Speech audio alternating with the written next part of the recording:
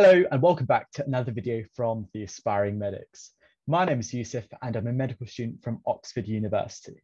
In this video, we'll be analysing my very own personal statement that got me into Oxford University, as well as Sheffield and St George's. So without further ado, let's get into it. The first thing to note is that Oxford University has its own selection criteria that I'd highly recommend looking at. These are divided into both personal characteristics as well as academic potential, both of which we will cover in this video.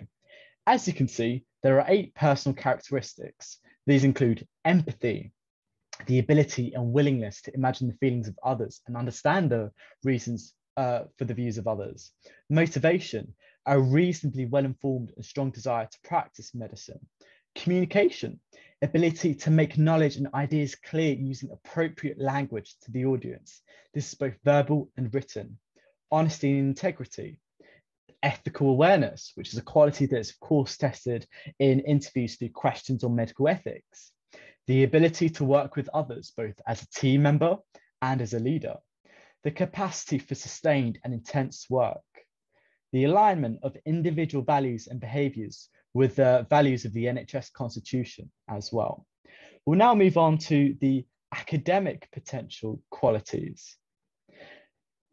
These include communication skills, once again, problem solving, which involves identifying a problem, determining the cause of the problem, identifying, prioritising, then selecting alternatives for a solution, and then implementing that solution. We also have intellectual curiosity, which you can demonstrate through your extra reading, and you can check out our extra reading video for more information. All of these can be viewed on the Oxford University website itself, and together these will form the main basis through which the admission tutors are looking for. The thing to note is that 8 of the 11 characteristics for medicine are personal characteristics. It's a common misconception that Oxford Medical School only cares about academics, which clearly isn't true, and all of these qualities are, as mentioned, selected for in the admissions process. Now that we've understood the Oxford Medicine selection criteria, we'll be able to revisit these as they appear in my medicine personal statement analysis. Throughout the analysis, we'll be identifying particularly insightful reflections as well as opportunities for these to be further explored as personal statement interview questions.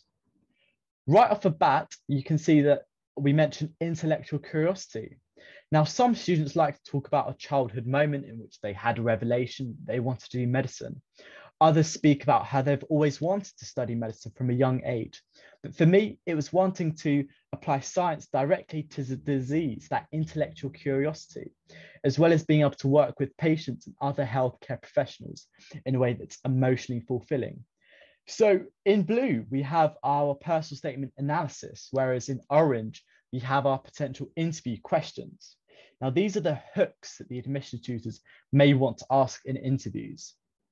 For example, a range of diseases and comorbidities is a perfect illustration of this, and a fair game for them to ask in interviews is what some of the comorbidities you've seen during work experience.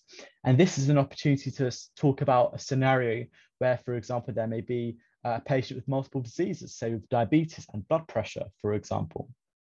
We'll now move on to my second paragraph here. You'll note that I've spoken about teamwork. Now, simply stating your work placements isn't insightful for medical schools. They're not interested in the exact sort of placement you did, but rather what you've taken away from those experiences, what personal insight it gave you, how have you learned more about empathy, resilience, teamwork. It's also important to not over-exaggerate the impact it had. It's about getting the balance between coming across as genuine and being insightful as well. So here we discuss multidisciplinary meetings, allied healthcare professionals, and holistic medicine that can be further expanded upon in interviews as well. I then moved on to discussing a thoracocentesis, which is a procedure used to remove fluid from the space between the lungs and the chest wall. I also underwent further research to find out the causes of fluid buildup and how it can be treated as well. We then reflect on the role of a doctor as a practitioner, teacher, and supervisor. This is not only in terms of understanding the communication skills required as a doctor, but that's something further expanded on through my subsequent mentoring at my school. It didn't just be something that I mentioned, but I was also able to tailor it by mentioning how I was able to tailor my mentoring to the age and ability of the students I taught, which demonstrates my verbal communication skills as well as empathy. In this paragraph, I began by talking about my work experience at a pharmaceutical research and development site and being introduced to chlorhexidine, which was a great way to be able to delve deeper into public health and understand how chlorhexidine, which is a disinfectant, is being applied in different contexts, and more broadly, talk about global health inequity. I then carried on with this thread and linked it to a debating society I took part in at school called Model United Nations to demonstrate my problem solving. The key takeaway here is that it not only demonstrates you understand the qualities required for a doctor, but you also want to show and not tell that you possess and have spent time developing them. So throughout your personal statement, you want to create these hooks for the admissions tutors, and so having a few unique examples is really useful. Your involvement in academic projects and debates can be a really good way of demonstrating your intellectual curiosity. As well as your academic ability, you really want to show that you have the foundations for your interpersonal skills. And now your voluntary and part-time jobs will be a fantastic way to show your commitment, empathy, and communication skills. Now, by far, the experiences that helped me the most in my medicine application process was working as an optical assistant, as well as volunteering at a care home. Through these two opportunities, I was able to develop my communication skills that, aside from the medicine application process, are such important skills for you to develop in all aspects of your life. I then went on to discuss the idea of loneliness and chronic pain that elderly residents may experience, as well as the importance of listening and how emotionally fulfilling that it was able to be able to get to know care home residents. I knew I wanted to have an academic focus on my personal statement because I was applying to Oxford. This was my academic paragraph where I was able to discuss my supercurricular involvement to further evidence my capacity for sustained work, as well as my intellectual curiosity. The thing to note here is that you can show this through a multitude of different ways. You don't need to do a CREST or Industrial Cadet Award. There are other ways you can go about this, and you can find further information, as mentioned, on our medicine extra reading video. I specifically mentioned my EPQ on pain receptors, which could easily be asked at Oxford interviews, for example, in asking about why pain is important, how receptors work in discriminating between touch and a painful stimulus, as well as how it can go wrong in terms of being hypersensitive or hyposensitive to pain. Moving on to my medical ethics article was a great way to then be able to understand the ethical dilemmas that doctors face within end-of-life care, as well as being able to be better informed of the disheartening situations that doctors may face. This therefore allowed me to demonstrate not only ethical awareness, written communication skills, but also further developing a more realistic insight into medicine. Now, the thing to note is, please don't treat your personal statement as a CV, simply listing off all the science projects that you've done and articles you've written. It's about quality over quantity. Also talk about what you've learned from science and research projects. Has it made you more patient, more resourceful? Has it deepened your understanding of medicine as a career? Here is my extracurricular paragraph where I was able to discuss my role as head boy to illustrate my ability to work with others, as well as my capacity for intense work in adapting to last-minute changes, which of course has broad applications to medicine.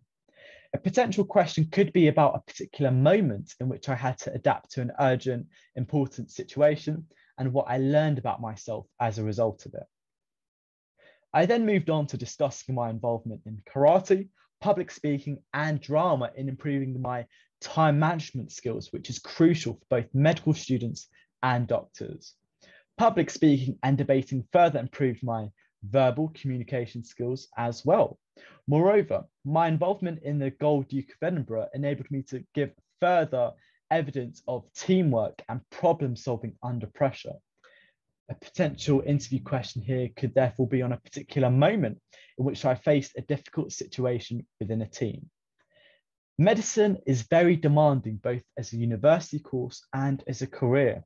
And therefore, you want to show the admissions tutors that you've really developed the coping mechanisms that will mean you're able to manage higher workloads and the stress involved. This is also an opportunity to show admissions tutors that you have a realistic, evaluated understanding of medicine as a career. I end my personal statement with summarizing my intellectual curiosity as well as my motivations. In summary, it's crucial that you demonstrate a realistic understanding of medicine, and you can end off by reinforcing that for you, the positives outweigh the negatives. The punchier you can make your conclusion, the better, but at the same time, don't overthink it and make it genuine and personal to you. There we have it. Thanks for watching this video from the Aspiring Medics. If you would like expert feedback tailored to your universities, complete with individualized analytics, check out our medicine personal statement review service on the Aspiring Medics website. It's the most cost-effective service on the market, and we've had glowing feedback from students. And don't forget to like, comment, and subscribe if you found this useful. See you in the next video.